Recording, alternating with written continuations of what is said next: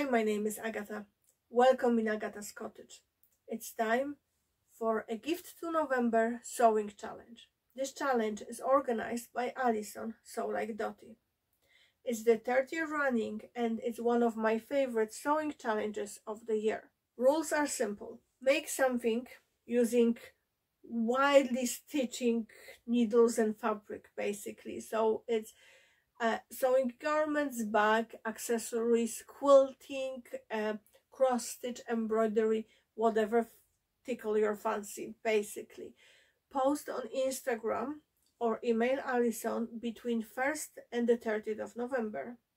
State the country you are in and don't forget to use hashtag AGTN24 and tag Alison at Sew Like Dottie. There are tons of prizes you can win, and it's very important that you will do specify your country, as some of the prizes are country specific. I will leave the link in the description box to all the information that Alison provided, as well as the link to her kickoff video. There is fabulous vlogger tour coming your way. Yesterday you could watch Ruan, Yorkshire Sew Girl. Today with me, tune in to Emma, Sewed with Emma, and tomorrow check Karen from Made by KarenMarie. I hope you will enjoy this video. As you might know, I love sewing for others. It's something that gives me joy and I will do it all year long, and it's something that it's one of the reasons why I'm sewing. I do get more kick out of sewing for anyone else than for myself. However, I'm very cautious about what I'm sewing and for whom, and I learned it in a bad way. So over the years, especially when I started sewing, I was so excited about my love for sewing that I wanted to share this craft with everyone, and I wanted to share this new skill with everyone I knew. But not everyone will appreciate your time, effort, and the soul you will put into making something. And I'm not even talking about the money you spend on the materials. So over the years, I limited people I'm sewing for, and I do stick to people that I know will absolutely love what I made for them, and they do appreciate how much more time consuming, how much more thought is put into making something rather than their buy now on Amazon. So I have limited list for this year. I'm sewing gifts for 4 family members this year. So for Chris, I'm making PJs and a hoodie. For the PJ, as standard, I will use a pattern from Ottobre magazine, and for bottoms, I will use self-drafted shorts bottoms. In addition to that, I'm making him a hoodie in alpine fleece I recently got from Dries & Stoffen. It's just solid, plain, dark grey hoodie, and I will be using Chill Tea pattern by Ellie & Mac. It's heavily hacked, so it doesn't really look the same way as the original, but it's my go-to for him. I'm not allowed to use any other pattern for him than the Chill Tea by Ellie & Mac. For Alice, I'm making PJs. So I do have 3 fabrics picked, and I do hope I will have enough time to make them all. So I got some lovely rib knits in Ecobee recently. Aren't they adorable? And I also have some cotton jersey that I got from Ecobee during pre-order in September or end of August. They still have some in stock in their retail sale. I'm gonna leave link down below. I will be using pattern by Ellie & Mac. It's free kids PJ pattern, Grow With Me.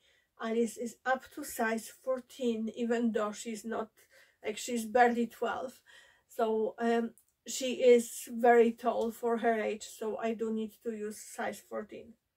But I do hope she will get at least a year of wear out of those PJs. The next thing that I'm making for her is a bathrobe. So I will be using pattern by Ellie and Mac as well. It's very Ellie and Mac heavy video. So it's Yvonne Day Spa bathrobe pattern. And I will be making size either XXS or XS. And I will make it in this blanket.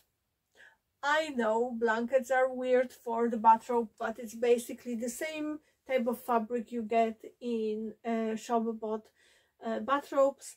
And I got 2 of those blankets in Aldi recently. They were like €7 per one, and it's 120 wide by 150 long, so that's plenty of fabric for the bathrobe, and I do hope she will enjoy it. Alice absolutely loves Pokemon, so when I showed her the blankets and I asked would that be okay for the bathrobe, she was over the moon and she almost broke my ribs while giving me a hug. I will be also making Rhapsody Blouse for my mom in gorgeous viscose twill I have in my stash from Crafty Studio. I originally bought this fabric for myself, but since doing my colors DIY a few months ago, I did notice that colors in this fabric are not really in my color palette, and when I put it against my face it washes me off. However, my mom is typical autumn, it will be perfect for her, and she loved Rhapsody blouses I made for myself, and she did express basically she suggested that she wouldn't mind getting one of those for herself. Last gift I'm sewing for my family, it will be Pembroke travel pouch for my sister-in-law. She's traveling a lot for work and I think that will be very useful gift for her. I recently made her a cuddle tunic for traveling in very warm cozy fabric, and she told me she loved it, so I do think that the travel pouch will be great additional gift to all her travel related stuff. The next batch of gifts is gifts for others. So I like to sew for my neighbors because I have fabulous gorgeous neighbors who are such a kind and lovely people, and they are just amazing. So I have 2 sets of neighbors who one pair got married in September, one is getting married in end of November, so I want to make them a Christmas cushions, and I'm gonna show you one that I made just recently for us. So that's for our house, but I want to make something in similar style for one of the pairs. For the other, I will make something with gongs because I know they do love gongs. So I use basically everything here are remnants or upcycled things except for the cushion filler. So this is a big cushion for the sofa. For the neighbors I will be doing slightly smaller ones, but they will be within the same vibes. If you are interested in how to make similar cushion, let me know and I will put a quick video explaining how I did it. There's a ton of inspiration on Instagram, on Pinterest. I will pop some pictures here, so there's plenty to choose from. As I mentioned, I used all stuff that were recycled, and for the back I used flat sheet that I accidentally bought thinking it's the normal sheet, and it was 100% cotton. I reused the original hem from the sheet just so I don't have to do any hemming here, and I think it turned out fabulous. I have another one almost done just with the Christmas bubbles, so that will be my job to do after this video is edited and published. So there are 2 pillows for 2 sets of neighbors. I have another neighbors who moved in not so long ago, so I'm gonna make them reversible bunting. And why reversible? Because we all live in small cottages.